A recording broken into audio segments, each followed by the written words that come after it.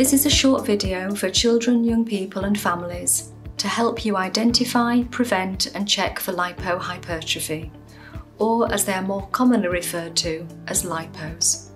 So what is a lipo? A lipo is a lumpy area where you inject your insulin. You may notice subtle rises and dips on the skin, injection points, perhaps shiny areas or signs of bruising.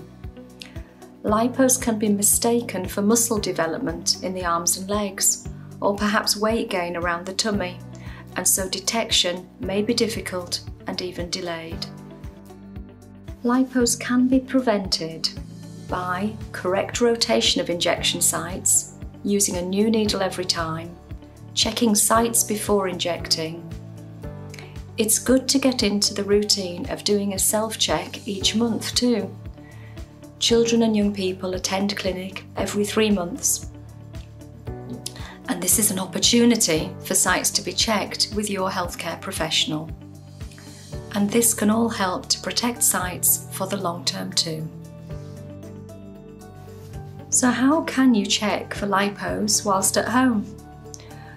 Good lighting and a mirror can help you to have a close look. Look for changes on your skin where you inject, perhaps during or after a bath or shower. Look for subtle bumps or dimples at the site. Use your fingertips to feel the area that you suspect may be lumpy. Moisturisers can help too. They can help fingers move smoothly across the skin. Massage in circles or with 2 to 3 fingers in a forward movement across the whole site. A change from a smooth glide across the skin to more resistant rubbery or less soft texture is often noticed or felt. If you find a lipo, try to find the edge of it so you can avoid the area when injecting. Do talk to your healthcare professional, as they may note the size and the position in your medical notes.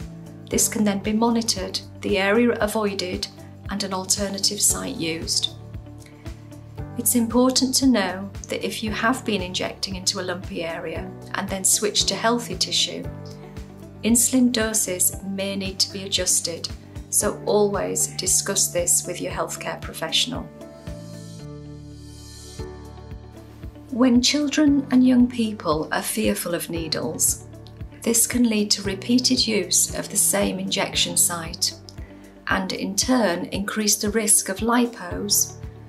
So skills to help with this are really important. Fear increases pain, so it's important to be honest with your child and tell them if something will hurt. Explain why they need the injection and that it is to help and not to punish. Show the child how and where injections can be given on a soft toy.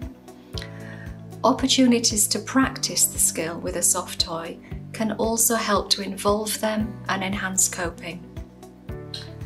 Diversion techniques can also help.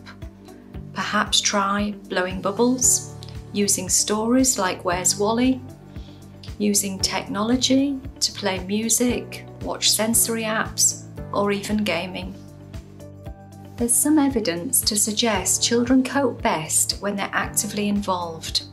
Here are a few suggestions. Talk about previous experiences and how they felt. What made things better? What didn't help? What needs to be different this time? What needs to be the same? What do they want other people to do to help them? Who do they think needs to be there or not there? What explanations, if any, do they want beforehand? Do they want to look? Do they want to look away? Where do they want the injection to happen? Do talk to your healthcare professional too, as they can offer further support and more ideas. All the information in this video is available in the Best Practice Toolkit. Ask your team for a copy. We hope this video has been helpful and thank you for listening.